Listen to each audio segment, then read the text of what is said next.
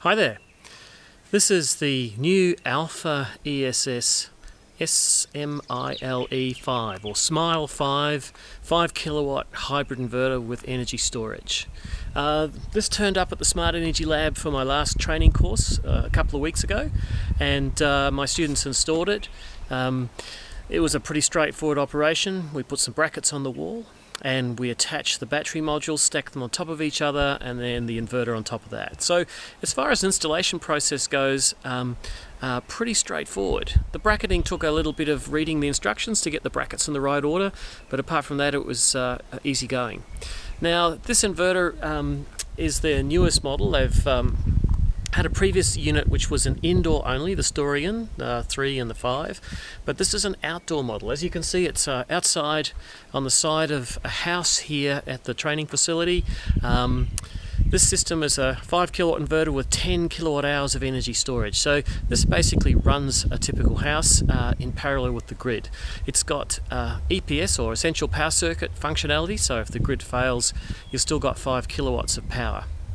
What I liked about it was it comes in 3 boxes, so you've got basically 3 units to lug around. More or less is what you can see behind me. If I walk away a bit further, you'll see a bit more of them.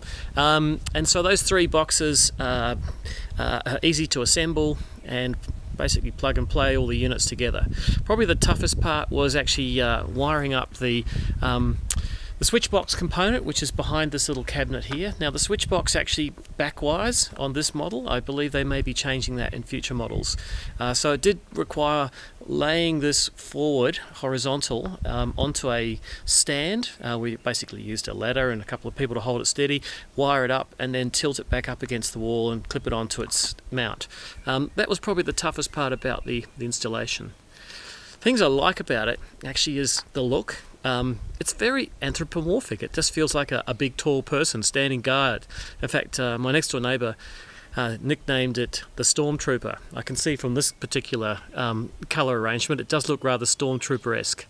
Also the information it provides, as you just sort of walk past it, right on the front here is the state of charge of the battery. So you know, I can see I've got a full battery here, and it sort of flashes when it's charging.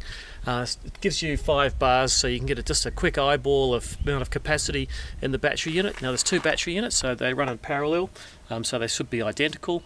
So it's 5 plus 5, I think it's 5.1 actually, so that gives me 10.2 kilowatt hours of storage. Then there's some essential information on the display here, basically telling me the power of the inverter at the moment, and also how much energy's come in today. So just your basic information. Is it operating normally? What state of charge of the battery is? Is it connected to the internet? Now the internet's a big part of everything these days. It's all about smart energy management, understanding the systems you have through an app, and it's no different with the AlphaESS. You download the app and you can monitor it from anywhere in the world. One of the things that's a little bit different is they don't do Wi-Fi, they actually do wired Ethernet, so probably from a reliability point of view that's a very good choice. So if you're looking at connecting into a wireless network, you'd have to provide your own wireless dongle. The unit as designed as an all-in-one, but of course in Australia we require isolation external to the unit, so we've got our AC isolator both in and out circuits here, and our DC isolator. It's a dual tracking array. Interestingly, what I've done on this particular installation is I've put a north-south array, 2 kilowatts north, 2 kilowatts south. And I just love playing with the variation in orientation to show that there are many beneficial arrangements, and it's not all about facing north. At this time of the year, which is the beginning of spring, we're getting performance on the south face of this array basically from daybreak and right through to sunset. So the south works earlier in the day and later in the day. I mean, that's a big plus about south-facing arrays. The north-facing array, of course, is the peak power of the day, but being a split array, that moderates that peak power, so it's not quite such a peaky output as you would expect from a north-facing array.